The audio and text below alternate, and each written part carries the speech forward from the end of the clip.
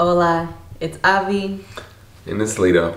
And we're not really quite sure what to call this type of video, but we're just going to have a chit chat about Christian dating. Christian dating. Christian dating. So, of course, we're Christians and we dated before marriage. That's just what? Of course we dated before marriage. I mean, there's some people who have arranged marriages.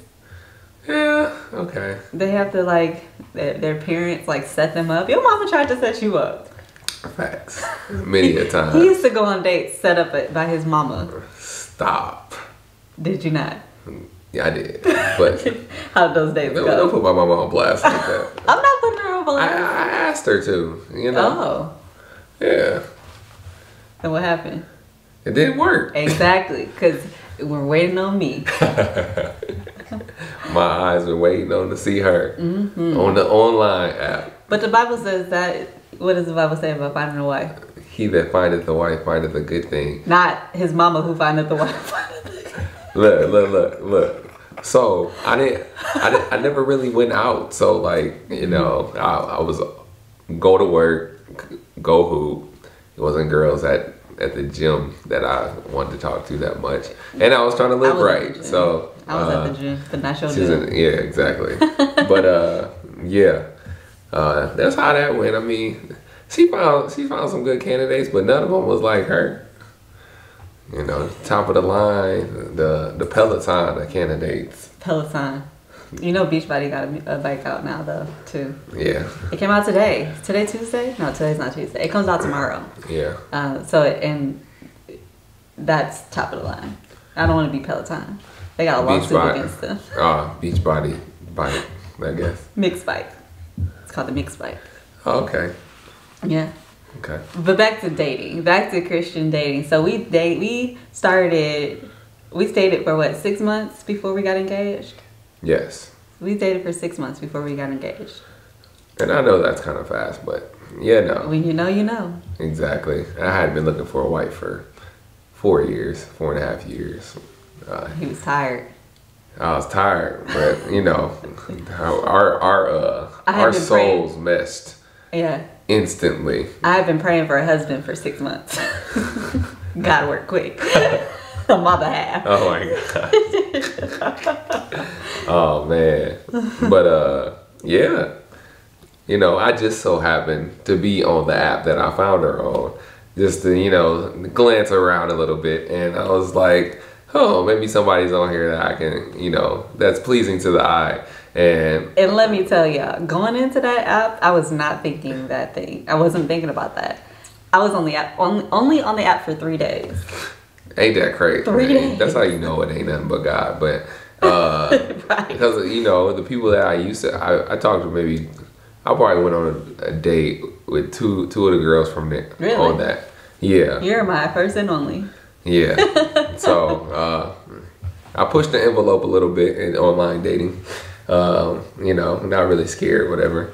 And I didn't get catfished at all. That's good. But yeah, found her. I wasn't a catfish? No. This is the real thing. This is the real thing right here. Yeah. You got on FaceTime and you knew. Yeah, I did. I did. I knew a month after we started dating. I was like, man, this is insane. The way we just intermingled together. And you weren't scared of my many questions. That's how I knew it was right. No, I loved it. A lot this day and age, this generation, they don't like to talk that much from what I see. And I'm a talker, and I don't like one word text messages. Okay. We yeah. It's just we had actual conversations through text. Actually, we never missed a day of talking since we started. Never missed a day. Yeah. And tell them how you got my number. Well, she actually hit me up on Facebook because so here's a long story short. I saw her Instagram on the app. That was where I went wrong. I saw her Instagram on the app. So, you know, I didn't ask her for it or nothing. Because Wait, hold on, pause. I had screenshot. I didn't have like pictures in my phone, so I screenshotted pictures from my Instagram, but I had my Instagram name at the top of the screenshot, and I forgot to crop it out. And so I had all these dudes following me on Instagram. Oh, for real? Yes. Oh, man. So it was kind of interesting that, you know, I seen that. All I did was compliment her on that specific. I can't even say specific. Why is that the hardest word to say? It's not specific. You gotta say it slow. Say it fast. Specific. Pacific, like the ocean. Pacific. No, it's not. No, it's not like the ocean. But it's specific. You know, I just complimented her on that app. She said thank you. And then I found her on IG. Creeper, I know, but I just, you know, liked her pictures. And then you creeped on my pictures. Creeped on her pictures. Then I seen a lither boy in the pictures, and I was like, oh no, she got a kid. And then, you know, I just was like, oh, I'm not gonna talk to her because I did not have a kid. I was locked in on not like dating a girl with a kid. I was like, no, I'm not going into a relationship with a woman with a kid. With a baby daddy. Yeah, exactly. So she ended up finding me on Facebook because I didn't know her last name, and she was creeping on me. Little did I know. And yeah, she's like, hey, sent the wave emoji, and I didn't say hey, it was just a wave emoji. Whatever. No, but it was good, you know. Never stopped talking since then. I called her that night, I believe. It was I don't remember. I think I called her that night. I can't remember either. But yeah, we were talking back and forth. We were talking about sports. We were talking about fitness. Yeah. And then I don't know, somebody asked. I think you asked for my number. I don't remember, but no, I asked for a number. Because I think we talked that. I still got the messages on Facebook. They're still there. Man, that's a long time ago. Right? 5 years later. 5 years. It's not. It's more than 5 years later. It's like 6.5 years later. Oh yeah. Well, I guess we have been. Man. We've been married for 5 years. You old. I don't age. Oh, okay, says the ones with gray hairs in their beard. I'm the youngest looking gray haired person that you'll ever see. People, speaking of age, people think we're younger than we look.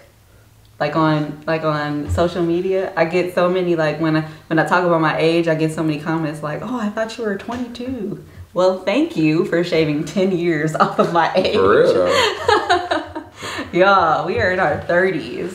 That's crazy. I know. That's crazy. It feels like we started, we found each other late. Yeah, we did. Oh, super late. But it was on time. Oh, man. It was on God's timing. Yeah. Because if we would have found each other any sooner, if you would have found me 6 months prior, I would have been a hot mess. And I would have been a hot mess right with her, and it's like, You say that again? No, but yeah, that's so true because like my mindset wasn't where it needed to be, and hers definitely wasn't, and you know, I found it as we were going, like we were celibate, you know, practicing abstinence until we got married, and I found it with each other, like as far as like we weren't virgins when we met. Yeah. Just like caveat. But I found it easier that she was on this journey of salvation with me, and she had the mental capacity and the discipline to say no. You know, if I did try to, you know, slip a little smooch in there, you know. With my deep voice. In your bedroom in my bedroom eyes. I tell her I got them bedroom eyes all the time. Oh my goodness. Okay. Next. And so no, we did kiss and stuff, but you had to tone it down. We had to tone it down quite a bit. You definitely had to have boundaries. Oh man. Boundaries. Have to have boundaries. And I think that's the hardest part about Christian dating. Boundaries. Oh man. Setting those boundaries. not the hard part isn't setting the boundaries. The hard part is the temptation and making sure that you adhere to the boundaries. Yes, totally. You know how when like you have border control, like you have like what do you call it, from the border of Mexico and Texas or wherever we connect to the Mexico. Where do we connect it? Don't know. We're not editing out of any of this, but I obviously don't know like mine, whatever. Anywho, Geography. You have like border control because, you know, or when you get a passport, like that's the type of boundary that, you know, we have as like citizens of any country. You know, you need a passport to get to certain places. The passport we needed was marriage. God is the passport that a lot of people are missing in this time and age in regards to, you know, having this relationship with God and making sure that when you go into a relationship, it's a godly relationship. And I'm so excited that we had our passports. I didn't have a real passport. Like, I didn't have a first passport until we got married and went on our honeymoon. But I had the passport of God and salvation in our marriage so that we could, you know, have that boundary and knowing that we can't cross over that boundary until we get the signature that okay from God on our wedding day. Man. That was a word. The greatest signature I've ever seen. That's a word right there. Oh man, preacher. That's a word. Make sure your relationship has a passport before you pass that boundary. For real. Before you get on that flight that you can, you know. And it was extra hard when, you know, we got engaged and oh man, we so anxious to get married, and we had 8 months to plan a wedding and like wait, and oh my goodness, what I cannot imagine planning that wedding. I didn't plan it on my own. I was 6 months away from graduating, and so I didn't want to get married until after graduating, just because of that whole. I wanted to get my degree, you know, my graduate degree, for sure, which I'm not using. Hashtag stay at home mom. So hashtag content creator. No doubt. Oh man. But you know, everything happens for a reason. And we did long distance dating, which helped out a lot too. A lot. Just because we weren't in each other's presence all the time, you just had to work on communication, and I believe that helped us in our marriage now because we communicate really well. And you know, pick each other's brains and, you know, motivate each other, different things of that nature. But that it has our the way our relationship went from the start to now is why we're a cohesive unit. You know, only God could predestine, line it up the way it is. This is like a nice faded taper. That line that's so crisp, faded in the back, you know. I'm about to get a haircut soon. Dreaming about it. Definitely. God had it all in line. And even with the long distance dating, he allowed us to, like, that boundary was needed. Yes. That boundary. But remember when I surprised you? Oh yeah. On Valentine's Day? Yeah, that was tough. That was something. He thought we weren't going to be able to see each other for Valentine's Day because it was a storm. It was a winter storm. Yeah. So it was a snowstorm, and like the roads were just like, just don't get on the road at all, because we were 3 hours away from each other, and get on a plane was really not an option because it just was too expensive. Even though it was only like a 20-minute flight, just like unnecessary, like to get on a plane for a 20-minute flight and spend all that money for, you know, a day. Facts. Yeah. And I was so sad. Yeah, he was really sad. And I think even with the plane flight from Detroit to South Bend, I think they only did it on Tuesdays or something weird like that. Like they had like, because we live by a small airplane. Airport. We live by a small airport, and so I got on a train and I came to visit him. Yeah. And it was amazing. It was beautiful. Yeah, his cousin picked me up. Yeah, and then she was just sitting downstairs when I came out. I was playing video games, just chilling. You sound like a little kid. How old were you? 26. 27. No, 20. We got married when we were 27. Exactly. Oh yeah, 27. But yeah, it just came out. I was like, because it was our first. It was our first Valentine's Day. Yeah. But I think I bought you a bracelet or something that you don't wear. You did buy me a bracelet that I don't wear. I have it. I've worn it. I wear it on Twitter. I don't want to lose it. This girl. Anyways. It's a very nice bracelet. Thank you.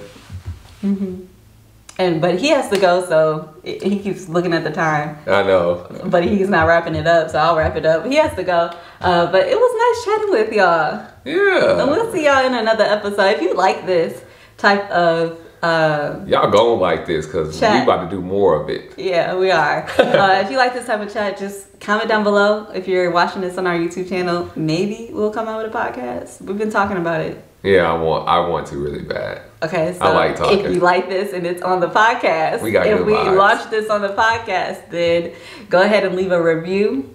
We don't know what this is going to be called yet, so yeah. We're excited about what God is doing in our life. And definitely. we want to share the testimony of his goodness. For sure. So, with that said, be easy. We hope y'all saved and sanctified and filled with the Holy Spirit. And if you're not, go read in Romans 10:9. Amen. In Jesus' name. Adios. Adios.